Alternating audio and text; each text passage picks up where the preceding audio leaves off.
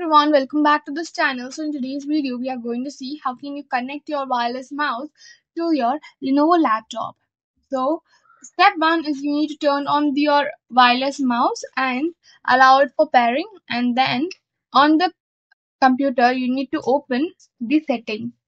So open the settings and go to Bluetooth and devices and turn the Bluetooth on. After turning on the Bluetooth, you need to click on devices, add the device, and click on add the device and go to this Bluetooth. So this will detect your audio devices. Mice is nothing but your mouse. Click on it and this will scan for the device, and you need to just click on it and this will start pairing up with your mouse. So that's all for the video. Thank you for watching. If you think I helped you in some way, do like, share, comment, and also to subscribe to this channel.